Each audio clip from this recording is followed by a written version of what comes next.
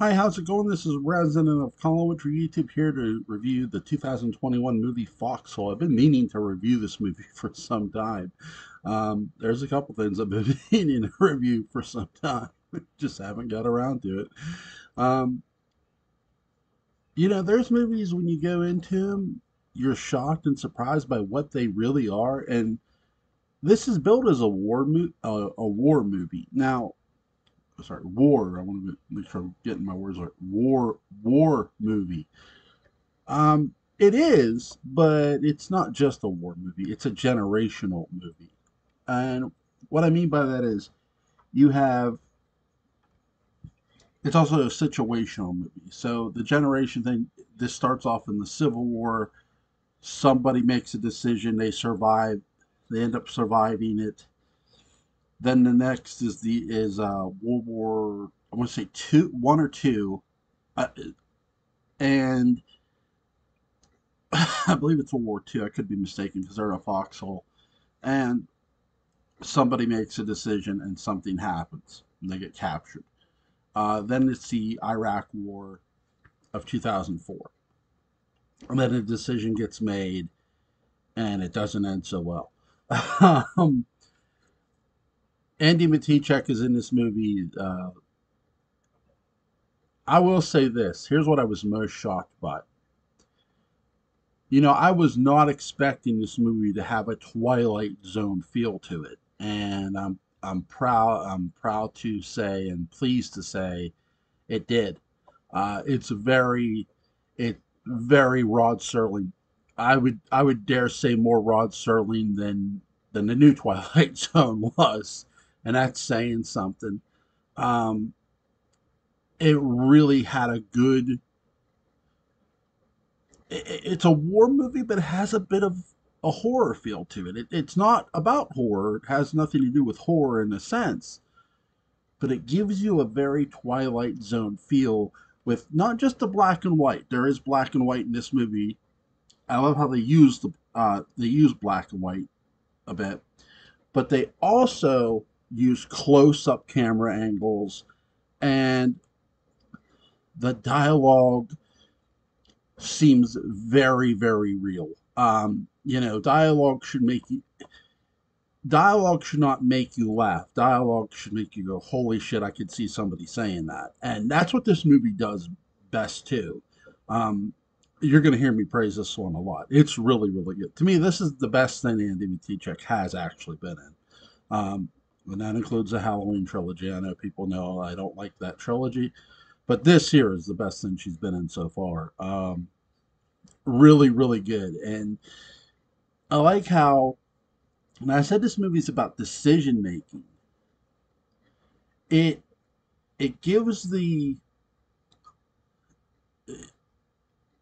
audience to look at how one decision could affect an entire group of people. And that is very Rod Serling-esque too, as well. It's not just the camera work that's Rod Serling-esque; it's the story itself and how they do this story. Because one guy wants to leave, and they just tell him to go ahead and get help, to go ahead. And because again, it's during the Civil War, the Confederates are coming, so they tell him to go, and they do go, and or he goes, and that decision does have an effect. I won't spoil it for you, but again, you should definitely go watch this movie. I do believe it's still on Tubi for free. It's really good. And then they go to, I think it's World War One or World War Two, and again, both both events take place in a foxhole. The situations, and what you have here is twice the argument going on each time, and it's not always the same argument of whether just to stay or go. Yes, the arguments ensue, but there's multiple arguments each time, which is really really good. I think that's something the writers did a fantastic job, and the actors and actresses. Everybody here did a fabulous job. Again, I love the movie. It's really good. I'm probably going to pick it up on Blu-ray at some point. It should get released on Blu-ray. It better. Um, and so they're arguing about the, the Germans and stuff, and they actually capture a German soldier, and you find out the German soldier could speak English. And if you're wondering, well, is that possible? Actually, yes. There's a real life event called the Battle of the Bulge, where the Germans had English speaking troops to go behind enemy lines, to mix in with the Americans. So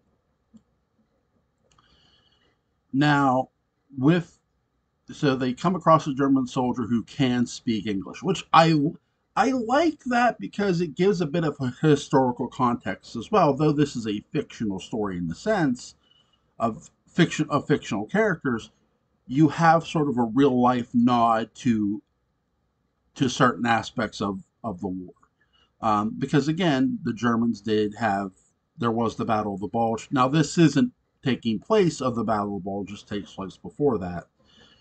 But it gives you the suggestion. I don't know if they were doing this on purpose or not. They may have been. I guess that would be my question to them. Was, are they trying to, you know suggest maybe that there were English speaking troops well before Battle of the Bulge, which that's something many people have theorized anyway. So I have no issue with it. It's really a good scene, and it's really a tense scene. And he's saying that the Germans are cutting through the wire, and there's small gaps that they're getting through. No matter how much wire they lay, it's pointless.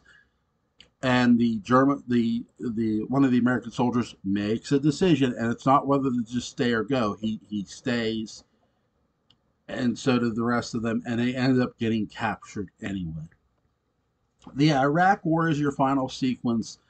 Now, with this one, it's the last one's a lot different because not only is it in color, you have because the first one was in color, by the way.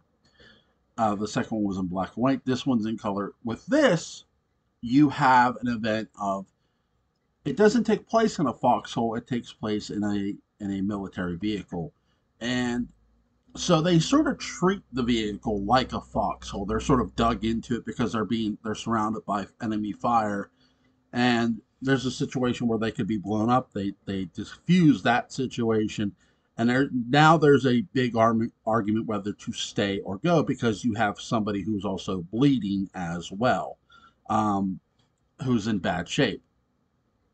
So the commander makes this this to me is my favorite part. The commander makes the omission of how bad instead of one decision because the last story most of the stories have been about one decision or another.